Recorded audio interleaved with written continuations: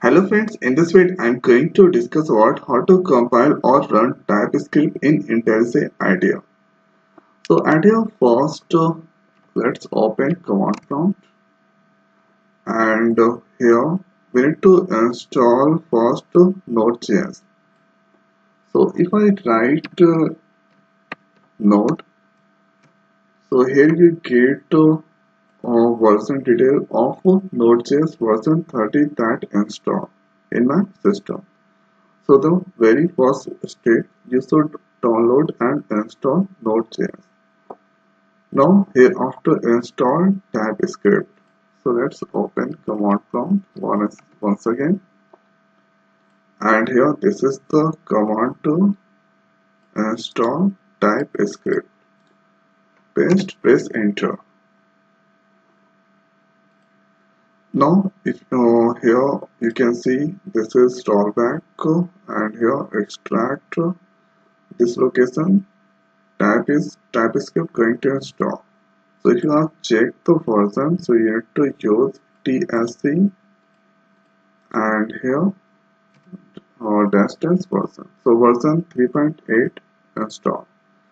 Now here after the next is open IntelliJ IDEA. After let's go to file here new and click on project and here going to select server and here after click next here next and here give the project name.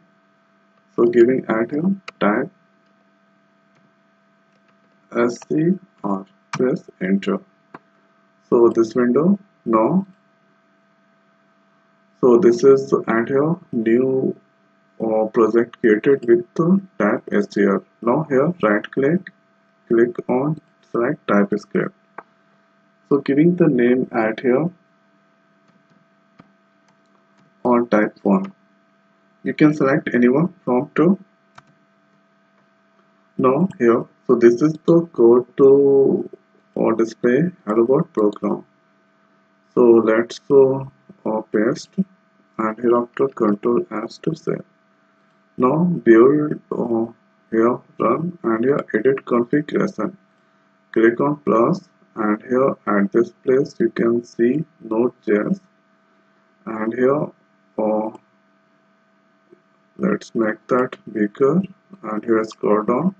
Here you can select file path relative project. Here insert. Here you can see Node.js version 13 it's the taken.